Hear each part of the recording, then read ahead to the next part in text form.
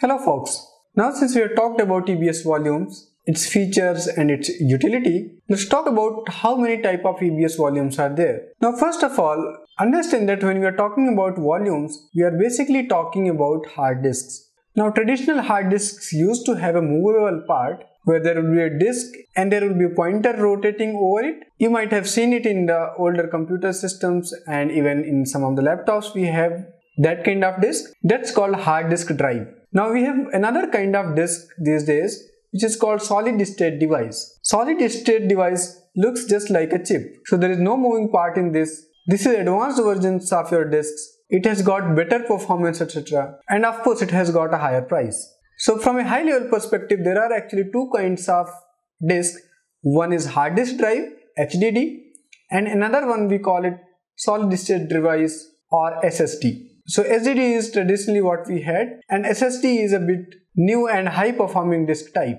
Now AWS provides you multiple volume types. So it totally provides you 5 types of volumes. So we have got general purpose volumes, provisioned IOPS, throughput optimized, cold HDD, and magnetic disks. Now out of these, magnetic disk is previous generation disk. You still have a choice to select that, but AWS doesn't recommend magnetic disk. So let's here talk about various volume types which are of current generation. So from a very high level point, there is SSD and then there is a SSD. So under SSD, you've got general purpose volumes and you've got provisioned IOPS volume. Before we move ahead, let's clarify one more thing. Now when you go to the disks, and when you have to measure the performance of the disk, there are two main criteria to measure its performance. One of them is input output per second. So this means how many transactions you can do in 1 second. That is how many input, output or read, write transactions you can do per second. That's a IOPS for you. Second measure is what is the throughput of your disk. That means how much data you can transfer from the system to the disk.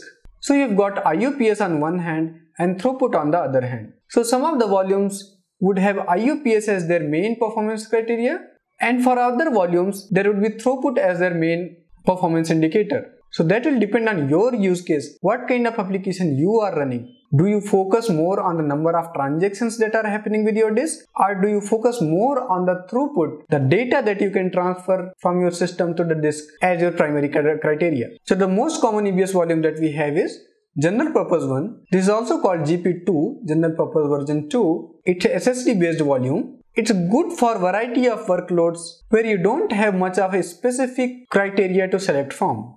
Then you got provisioned IOPS. So this is the highest performance SSD volume that we have.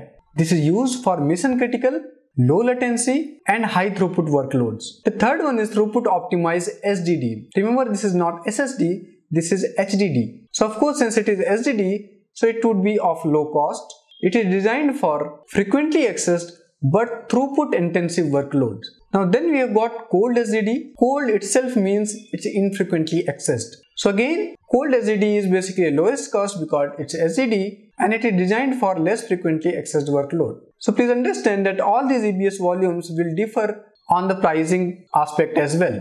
We need to focus on what kind of use case is suitable for what kind of volume. So this table precisely tells you that what kind of use case requires what kind of EBS volume.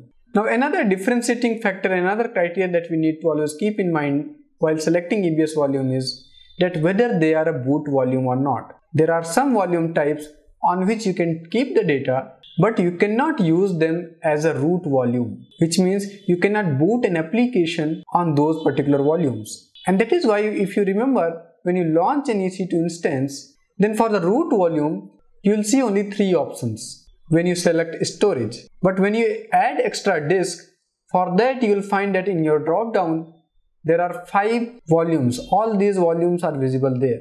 So to understand use cases, general purpose, as the name suggests, is used for most of the workloads when you don't have any specific needs. It is used for virtual desktop. It can be used as a boot volume, used for low latency interactive applications, and used for development and test environments. Now applications that require sustained and high IOPS, you would go for provisioned IOPS. So in the provisioned IOPS, it gives you very high IOPS, and you can also specify that how much IOPS do you want. It is used for large database workloads So in things like your NoSQL databases, wherever high number of transactions are being performed, you would go for provisioned IOPS.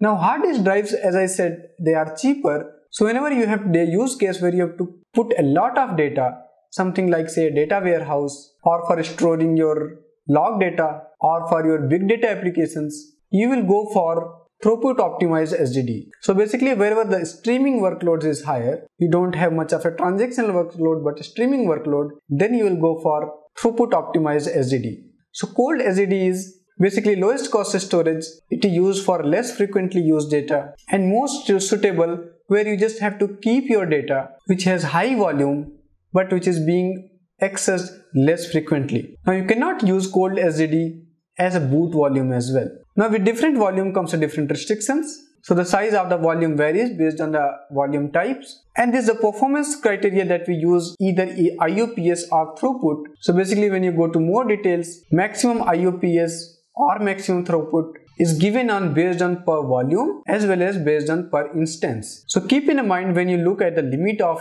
various volume types, and also keep in mind that these criteria are subject to change. So please refer to the latest documentation before selecting a particular volume. So whatever you see in this particular video, this may change going forward.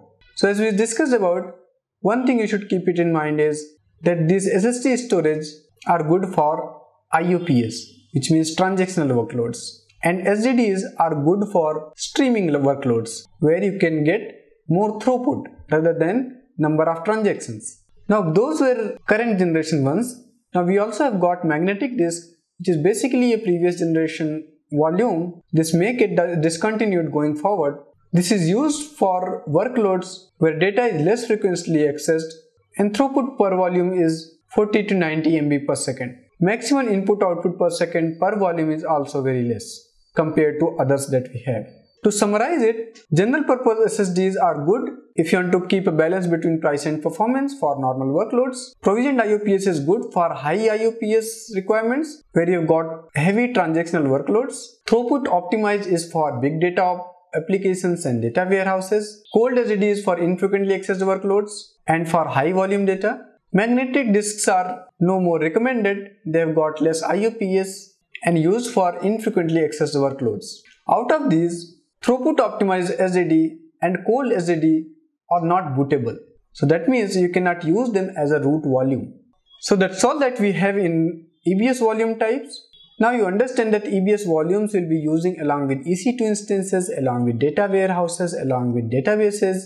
So while creating all those services, you need to select your EBS, and that is why it is important that you understand that which EBS volume is best for which use case. So that's all we have in this particular video. See you soon in the next video. Thank you for watching.